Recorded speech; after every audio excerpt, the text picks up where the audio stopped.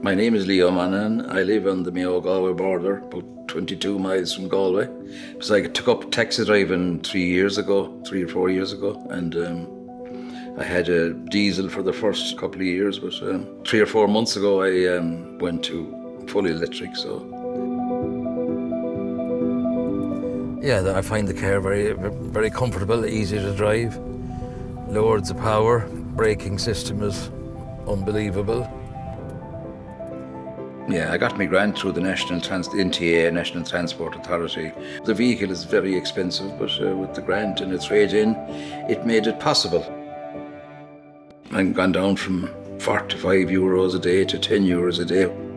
I'm saving a good amount of money every week, and it's paying for the vehicle itself, So really, truth, I have a free vehicle, so. It will do roughly around 220 kilometres around town, and then when I see down to 20 or 30 kilometres, then we top it up and have my lunch for about 40 minutes, and you're good for the day. This is my home charger. When I come home in the evening, I plug this into my vehicle, and it works brilliantly. I leave it overnight and it's full in the morning, ready to go.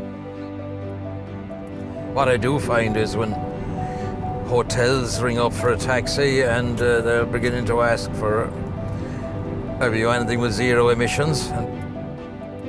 For the taxi industry in a whole, I feel that they need to get away from the fossil fuels and the diesels and all this, and to sustain the viability of the business with the price of fuel and everything, it definitely makes great sense to go electric. Every time I drive past a petrol station now, I said, thank God we haven't to be calling there anymore. Plus, it's good for the environment and the city, Galway. It's a beautiful city, and we'd like to keep it that way.